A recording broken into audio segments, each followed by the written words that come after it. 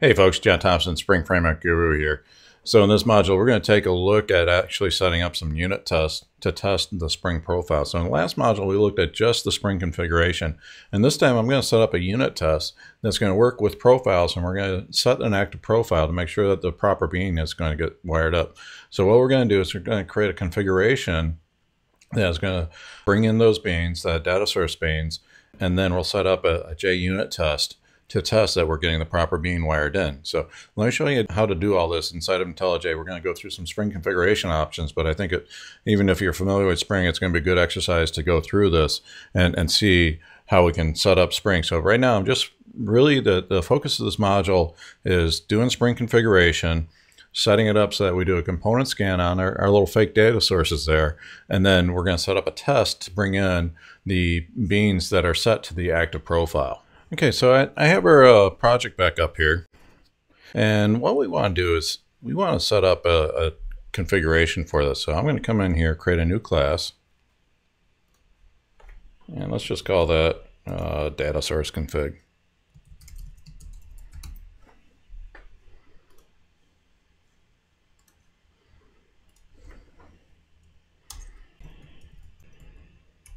And I'm going to mark it with that configuration. And I wanted to do a component scan.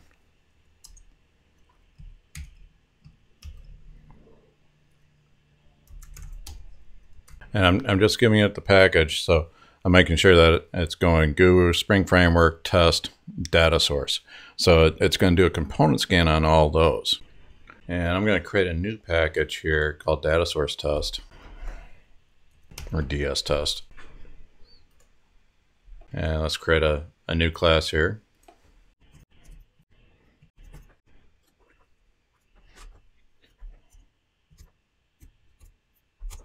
So I'm adding in the run with annotation, and I'm going to give it that data source configuration. Oh, I misspelled data source. That was my mistake here, so I can come in here and refactor that.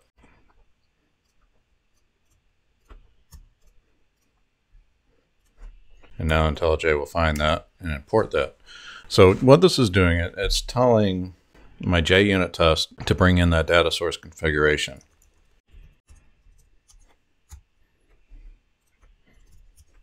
And I'm going to give our test a data source property.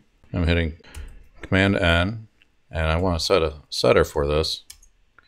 And we're going to do auto wired on this. Doing Command N again, I'm going to create a test method.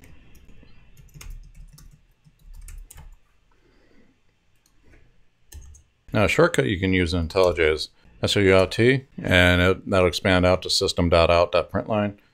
And I'm just going to do fake data source toString so we can see the output. This isn't going to be a true unit test. I'm just doing this for examples. So I'm going to run this now.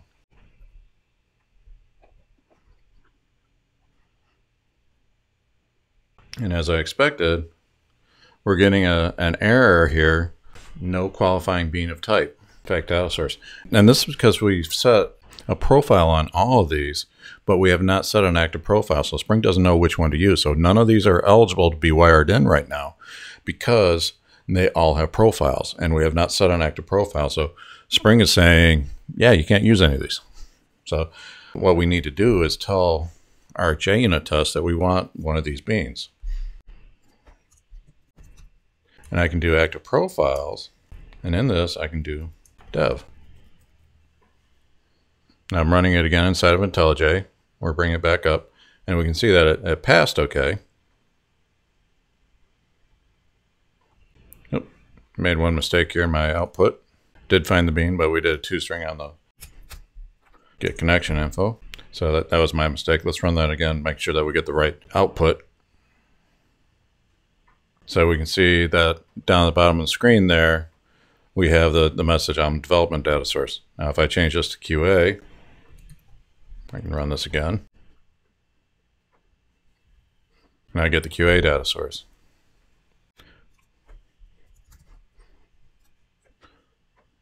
And setting it to prod, I get the production data source.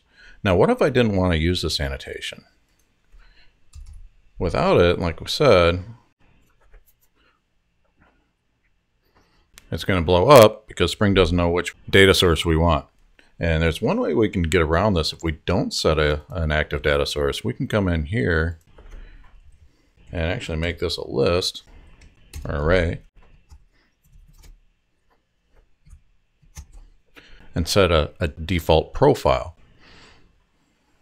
And now we can see that the dev data source got picked up because we said it was default. Now there is one word of caution. Let me show you that real quick. I bring this back. And let's say we set the active profile to Guru and we don't have a data source bean for that. Now you'd think that the default would get picked up because we haven't set one. But what's actually happens is we're getting a no such bean definition. And what that means is that we didn't get any of those data source beans wired in. And that's because the default profile is only going to get enacted when there is not an active profile. So that's the only time default gets enacted. If we do set a profile, the default profile is not active. So that's why that blew up in here, because I did set a profile, even though I have beans defined for dev, QA, and production. I do not have one for Guru, which is why it blew up like this. If I did have a bean for Guru, that Guru bean would get wired in. Now, I do have the default. The default is only going to come into play when there is not an active profile set. Okay, in this module, we reviewed a little bit of Spring configuration where I showed you how to set up a Spring configuration bean. And then we also brought that into a JUnit test context so that bean would be active. And that bean was doing a component scan on our fake data sources.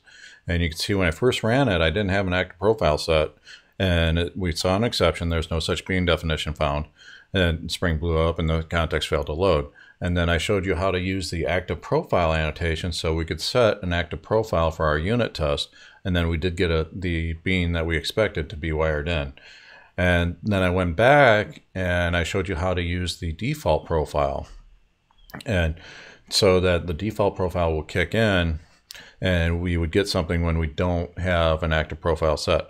And that the one very important nuance to remember about default profiles is that it only kicks in if you have not set an active profile.